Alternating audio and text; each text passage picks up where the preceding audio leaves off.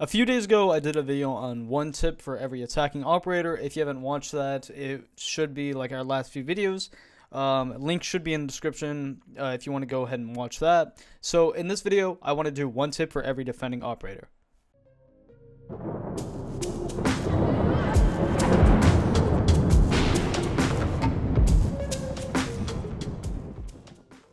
Before the video starts, make sure that you drop a like, sub, and comment. It's much appreciated as we are growing and heading towards that 200k sub mark. We're a long way away, but you know, it is the nearest goal in sight. Besides that, the question of the day is, what is one thing that you like about Disrupt, our YouTube channel, and what's one thing that you would like to see from us do better? Don't be shy to give criticism down in the comments, because that's how we know how to become better and grow. Besides that, let's get right into the video. Use smoke canister to actually deny plant. It actually clips through walls. Tyson BR does an amazing job breaking down a bunch of different spots. If you want to go watch this video, I'll drop his link down in the comments below. Mute jammers can actually be placed in very high positions, and it can be very helpful. For example, I'm going to jump up on this cabinet, and I'm going to throw a mute jammer on top of the cabinet, and what this is going to mute off is lobby double door. As you can see from the following clip, that's what it does. There's tons of these angles, so basically you just have to get creative with it. Thank you. Is it gonna... Come on, kill feed. Load up. You have to throw another drone. There you go. Thank you. 11 hit a castle, so you can pre-place an easy run out, and it'll catch people off guard. On console, you can pre-place a C4 underneath printer, and it's an easy C4 for those silly gooses that want to repel in. You can also do this on long desk. While using dock in sticky predicaments, you can actually stem your teammates. It's kind of like how you capital or ash charge bullet holes. Same thing. Instead of placing your armor down for your teammates, place it down for an easy C4 bait with, say, a Valkyrie or a Pulse, or any operator with a C4. Capcans actually make a slight noise, as you can tell by this video. Just listen closely.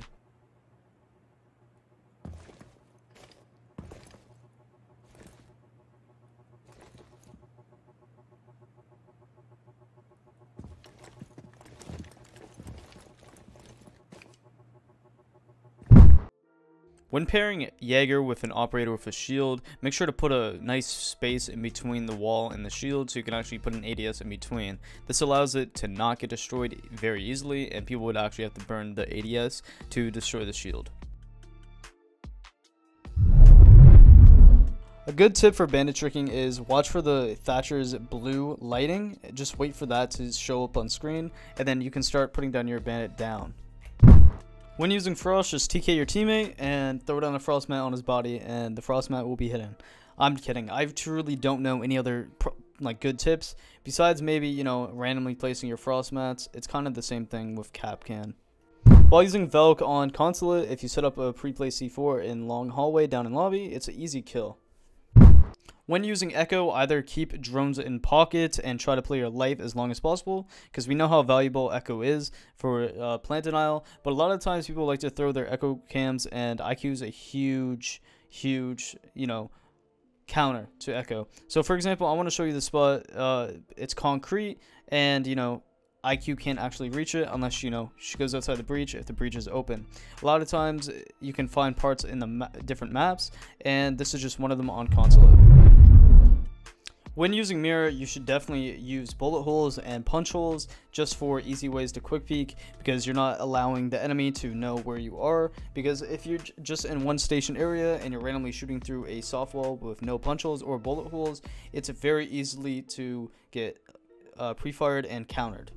When using Legion and Ella, you can actually put your gadgets in between floorboards, and it can hide them very well, especially Legion mines, because it's very unexpected and you literally gonna have to look into the floor. A lot of times you can catch people off guard doing this, and with Ella mines, you don't really expect it if you hide it properly. There's a difference between if someone's on a cam or off a cam close to you, and if that cam's close to you. For example, on screen you're going to see that the Twitch is on the cam and it's very aggressive. Now you can see it's off and it's a lot less aggressive. Sound will also will be very loud in your ears if the person's on the cam. Something I don't see a lot with Maestro cams are creativity. A lot of times people just put it in default spots. For example, I'm going to show you a 3rd floor down Maestro cam that you can extend, and you can actually deny plant, because white car or white van's a very common plant spot. For example, Maestro's going to put it up in cabinets on consulate. He's going to throw an impact up towards white van into piano, and he's going to get a line of sight on Twitch on white van.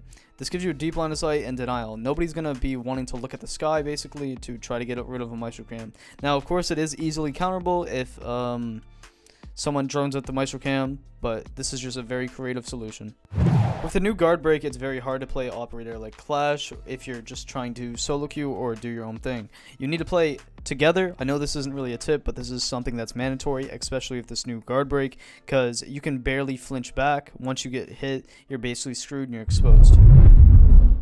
Something I noticed from Alibi players is they use her Prisma mines very wrong. Basically, they throw their little gadgets just in proper positions where people can just shoot the gadget very easily and get rid of it. I think Alibi is best used, for example, as you can see in Garage. I'm placing them in situations where the enemy, if they open breach, they can't shoot it, and it gets in their way, and basically they're going to end up having to shoot through it, and that just gives us free pings and free intel. Melusi's Banshees are best placed in very awkward positions where enemies can't knife them. For example, putting them, I'm going to put one on Black Car, and this surrounds basically any entry point from breach. Of course, they can walk in breach, but they can't actually get aggressive for pipes or behind white van, etc. You should be using your Melusis in thought of either denying a entry point that's very common, like for example Black Car, and I also put one on white van. Something I've seen with Pro League, when you play Cade and Goyo and you actually put a Cade underneath the Goyo shield on the main wall, you can get 2 of the walls, and the IQ cannot destroy the Cade charge off of the shield. Now, something I noticed with Wamai, a lot of times players end up putting Wamai dist together, and it's actually wasting utility, because for example, if a grenade or something gets caught, it's going to explode that whole radius and destroy multiple Wamai gadgets. You should be spreading out your Wamais for best utility usage.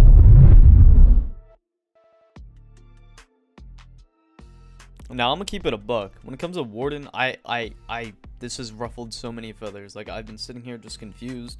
Like, I don't even use Warden in ranked or even like CMUs at all. So if you guys got any tips down below, besides, you know, the basics, like, you know, he can of course like evade being stunned, smoked, all of that. Like, what actual tips or like tricks can you do with his utility or just him in general? Now, when using Oryx, I feel like it's best to use him as a late flank type of thing. You shouldn't be roaming off the bat. I think it's best to pop all the hatches so it wastes a lot of enemies' time. Just so at the end of the round, you can actually try to make a flank in the last like 30 seconds. I feel like this would be a lot better option, especially now that Oryx got the T5 with the 1.5 times scope, so he can actually play sight and just be a lot better of an anchor, and then be a better, you know, flank. I feel that Cavi is best paired with beepers because it allows her to gain some type of intel on the roam. For example, when you're getting Jackal tracked, there will be a great area where you can go silent step again and you won't be tracked. You can do this a bunch of times and you can be evaded into getting tracked by Jackal completely. It should be an easy flank mixed with those beepers. Something I see way too early in the round when it comes to down to Mozzie is players will put down their pests at the start of the round. When you're using Mozzie pests in the prep phase, what I suggest you actually do is that you count drones and actually take out drones instead of getting 3 of them in a pest, because a lot of the times what happens is players don't actually get the drones, and the drones actually get very like scared and weary, and they run away from the, you know, for exact location where the drone pest is. So when you're using Mozzie, what you should be doing in the prep phase is going and hunting drones. This will lower their drone economy because you can take out multiple drones and then you can use your pests. This allows the attacking team to have a lot less intel, and you know, every drone counts in this type of manner. Now, if you enjoyed the video, make sure that you like, sub, and comment. It's much appreciated, as it, of course, helps the channel. If you enjoyed this type of video, let me know down in the comments. My goal for this type of video was to at least help you learn one thing with at least one operator. So if you knew everything, then, you know, maybe you're just a god, and maybe I just need to get my IQ up, especially with the Warden thing, because, you know, I'm still confused what I could have done for Warden.